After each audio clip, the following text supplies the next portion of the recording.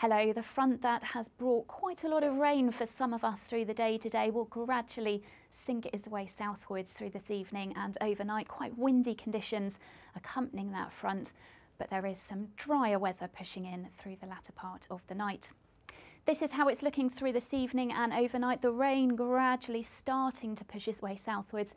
We have this warning for the strength of wind, 50, possibly 60 mph gusts. So by tomorrow morning's rush hour, there are likely to be some impacts in places. We're likely to see branches, possibly even one or two trees down, lots of leaves blocking drains, and also a good deal of surface water around.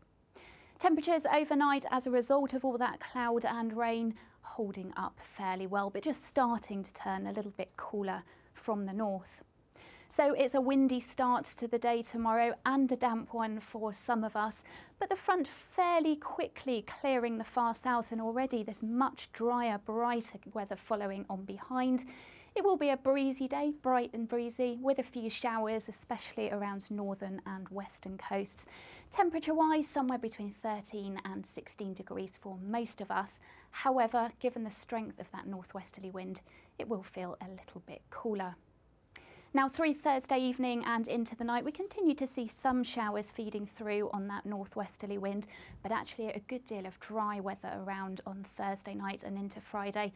And that means it's going to be a chilly one, noticeably cold as we start the day on Friday. These are the sorts of figures we can expect in the countryside.